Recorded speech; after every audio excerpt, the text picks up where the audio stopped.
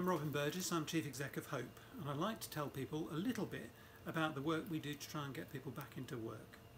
We work with homeless people and we work with people who are a long way from the labour market. And one of the things we do is train and support people to have the confidence to return to work, and also to have the skills to take on new roles and to move on from unemployment into work. And we help not just homeless people but a wide range of others. One of the things that often people need, because Northampton is a town where a lot of people are employed in warehousing, working in engineering, etc., is support with for things like footwear. So we get donated a great deal of footwear to enable people to return to work. Because if you're going to a job that needs steel toe-cap boots, we can supply it to people. And in this way, we can help people return to work. And with this pair of shoes, which we think are a size 16, we can help very tall men return to work.